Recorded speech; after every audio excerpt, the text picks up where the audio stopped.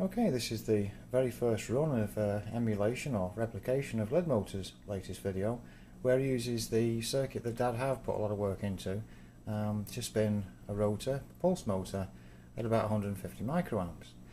I thought to myself, if I increase that base resistance to the, well, he's used a 3906, maybe it'll still run, and perhaps down using solar, ambient solar from the desk. And that appears to be what's going on here. I've used a 3906, but I've used an MPSA18 as the NPN transistor.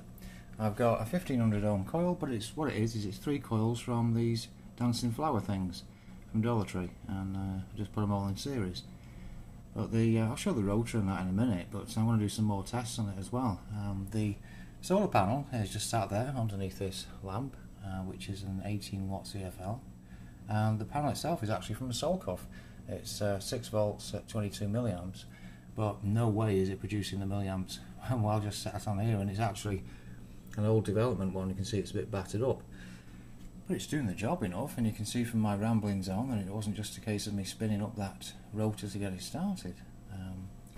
So what I've got here, of course, is a semi-levitated kind of a rotor.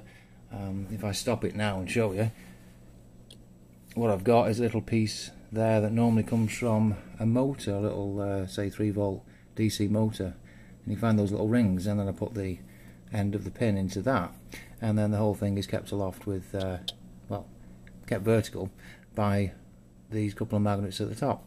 I've got the 4 around the outside, and this one actually has a bit of a ring of steel there, a washer, to keep some momentum going around, and it seems to do alright. If I spin this thing up fast, I'll get light from the LED, and that's something else Lidmotor showed. So if I well, it did before. I gave it a spin before, and the LED, there we go, there's a bit from the LED, not a great deal. If I spin it really fast, I suppose it would, or it'd fly off somewhere. There we go. So there is that effect when it's spinning around. I do get some light. I'll put this back on here properly now.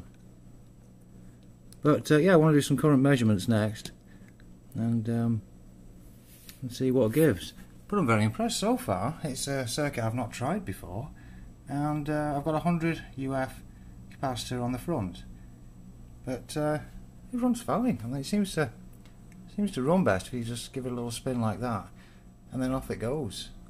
So I'll measure the current next. Okay, this isn't the best way of doing things, but I don't seem to be able to find my analog needle meter at the moment, and this one is the only one that's that its microamp scale actually works, but it seems to be about 14 microamps that it's using.